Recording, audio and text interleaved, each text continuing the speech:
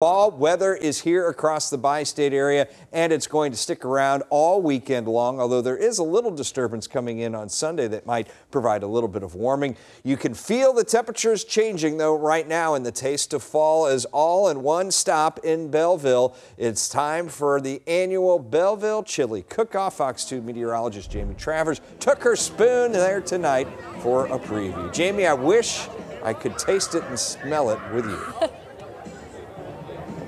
Yeah, you know, we just had a sample and it's pretty good. There are some pretty good chilies out here. Now, as you mentioned, it's the wind and those falling temperatures. You are going to want that jacket, that big sweater if you're heading out to the 39th annual Belleville Chili Cook-Off, but the cooler temperatures perfect for a hot bowl of chili.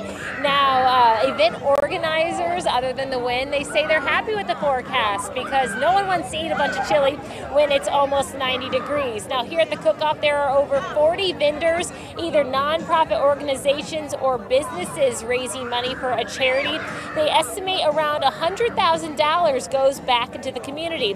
And not only is there chili, there's other entertainment, there's festivities, there's a walk and run tomorrow at 9 a.m. This event is a huge tradition for the Belleville community.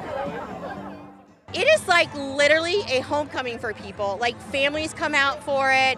Families have family come in from everywhere. So it's like a Belleville tradition. Like they want to be here, and we know that there's families coming in from California for this. Class reunions happen during Chili Cook-Off, and so it's all about community spirit and giving back.